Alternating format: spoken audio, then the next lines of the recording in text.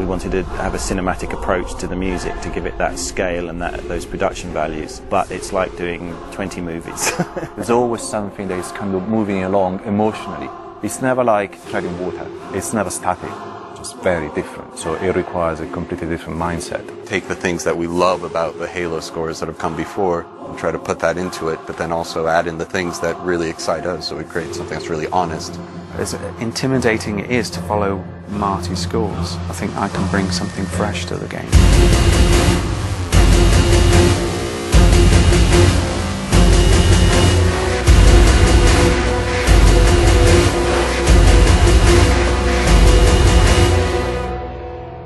I want there to be a journey, and a felt journey, an emotional journey, and I think that's the part that music plays. He's an extremely competent and confident composer. He's got a real instinctive knack for knowing what sounds right, and he knows how to get there. Neil's a fan of Halo, and he's making something that he's really excited about for Halo. I know that's why Neil was attracted to do it, because they very much talked about that they wanted the integrity in the music as high as the integrity is going to be in the design of the game. He's a big fan of the franchise, and he's played all of our games from the beginning. I've been playing the game since 2001, and there's this mysterious guy behind the green suit of armour. I've been intrigued as to what he feels. We were fortunate enough to inherit the expectation that the score would be lyrical, that it would be emotional, that the music would matter. He gets in here and you can't stop humming it, you can't stop thinking it. The melding of the classical with the unexpected that Neil brings, that makes for excitement. It has a lot of street cred within the industry. You know, with his work with Massive Attack and stuff, he was absolutely at the cutting edge of sounds and beats and electronic textures and how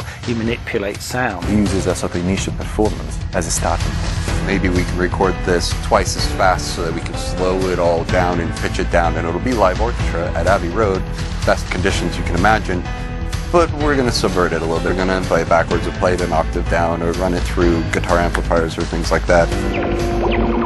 We needed a music composer who can bring a mixture of digital and organic. I'm choosing the sounds very carefully, and I'm processing the sounds as I'm writing. Listening to everything that we had as examples of what was already recorded, everything was treated differently. It's important to go for something that's never been done. Here's the obvious answer, okay, but there's something better we can do, something more original we can do. We're very aware of the legacy of the Halo sound, and we're very keen to respect it. As Halo fans, we hope that other Halo fans will say, oh man, yeah, that's cool, I like it. It's not a revolution, it's an evolution of the past Halo scores.